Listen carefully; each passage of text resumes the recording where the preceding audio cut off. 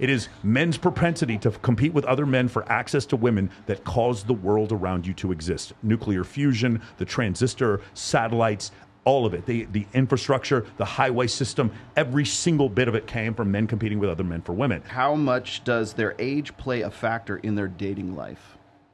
Is it a big deal? I have not had a problem. No? How old are you? I'm doing pretty well for myself. Huh? How old are you? I'm 35. 35. Okay. And you haven't noticed any difference? No. Okay, interesting. Interesting. You all right, that's pretty interesting. Alexis? I would say I definitely get hit up by a lot of more younger guys now. Really? Yeah. Interesting. Definitely. But maybe it's because of the roles I've played and they've seen that. But yeah. What is your perfect kind of guy now, Alexis? What is your perfect kind of guy now? Perfect kind of guy. I would say actually take the guy out and just say person. Definitely have to have a sense of humor. Has to come up, bring as much to the table that I already bring. Okay. And that is very rare. And yeah, I can see that. That actually makes it harder for me to date than anything else because immediately I'm just, if you're not going to come to me with as much as I can bring, then I just really don't need you sitting at my table at all. Yeah. And I include that with my friends, business people, everything. Yeah. One of the things that's happened is on many college campuses, about 60% of the people there are women, and 68% of the graduates are women. So you're having women with college degrees. Oh, in some cases have high earning power. In some cases they don't. They're going into places like education that you can get an advanced degree and not really make a lot of money. But when they do that, then they're the men that they're choosing from, again, are trade workers who don't have degrees, who don't make as much money. And then, like you said, you almost can price yourself out of the market because you own the guns and the coffee beans. You know what I'm saying? And you have the podcast. And everywhere you go, everyone wants your autograph and you're famous and Yeah, it's a lot more difficult, I think, for a lot of guys. A lot of guys cannot really just don't measure up to take on that toll. Yes. Okay. Got it. How about you? Katie? What was the question again? Sorry. Has your age, say from when you're 20 to now, has it impacted your dating strategy? And how old are you, Katie Moore? I'm 25 right now. My strategy, no, but it is something I am concerned about, getting older and. I don't know. It's concerning. What if I'm still single and I'm a little older and I...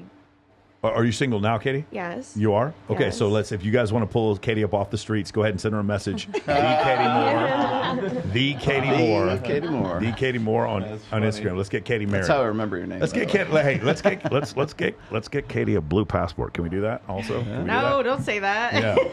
Let's get her over here. You know what I'm saying? Sabrina. Has age impacted the way I date? I don't think so. Not at this point. No. And how old are you? I'm 27. 27. Yeah, it's interesting. Go ahead. Allie? I don't know that it's really changed. I mean, as I get older, I feel like I'm getting wiser and I'm not dating the same kind of guys that I was dating when I was younger. Yeah. You think that's because you're wiser, or you can't date the same guys? Because I'm the wiser. Same guys aren't as attracted to you. I'm not as attracted to them. Okay. Yeah, and then I kind of cooled down on drinking too, so that will impact. Because that affects your... right. There's studies that show the correlation between drinking and the number of sexual partners, and it is outrageous. It is crazy. I talk to girls who go to AA, and they're like, "Yeah, I haven't fucked in 4 years since I stopped drinking." Right? The amount. What was it? Who's that? Because you make better decisions when you're sober. Who's the fucking? I don't know. Who knew? Who's the Asian female comedian who talked about when I stopped drinking, all the unnecessary blowjobs she stopped giving? Nobody clip this. Don't clip this. Don't clip me saying that's the clip. But it was just. It's really funny. There you go, Destiny. I think I've had more sex sober than I've ever had it drunk. That's for sure. Well, a lot of people. And I like it more sober too. Hey, let me ask you something. And not just because it's my job. That's a good question. Let me ask you something, ladies. The first time you have sex with a guy, the likelihood of you being either marijuana, cocaine, alcohol counts. You guys being at least a little bit inebriated the first time you have sex with a guy. Crank, Jesse, anybody else? Trucker What do you, Katie? Yeah, you need a little you need to loosen up. Allie, no. Sarah, yes. I'm always stoned. You always stoned? Allie, Right yes? now. I'm probably permanently stoned, but I don't need anything. Yeah, to you don't get need down. anything? Tiffany will Fox is going to come in say- here and raise her hand for Always being ready. stoned. Yeah, for my experience, that is one thing that's kind of crazy because like if you're a dude and you're sober, you're just like far less likely to end up sleeping with women because in general because like when I talk to my female friends and I'm like how many of the last 5 guys you slept with, how many of them were you drunk or high or whatever the first time you had sex with them? And it's like 100% of the time. I'm like that's crazy. But sober sex is better. No, agreed, but agreed, but the you first but time that you're That's with not the someone, question, like though. your inhibitions need to be. yes. a Yeah. So those Yeah. inhibitions come from evolution, and those inhibitions have to be overcome. But because intuitively you can wear a condom, or you could be fixed. You could have a hysterectomy. You could have anything.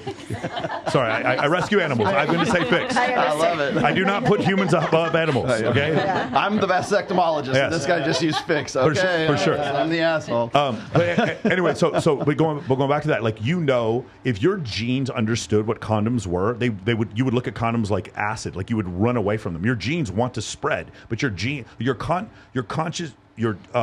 have no comprehension of contraceptives, and so when you guys have sex. Realistically, you're not going to have a baby every time you have sex, but your genes don't know that, and that's the reason why you still have this inhibition every time you have sex with a guy. Because your ancestors, if they had sex with the wrong person, they would be ostracized from whatever tribe they lived in 50,000 years ago, and there was a 100% correlation between ostracization and death. You were going to die, and your child was going to die because you fucked the wrong guy. Just imagine, Nina. just imagine, Nina Agdal is getting skewered Fucked on a lot of wrong guys. Yes, Nina Agdal.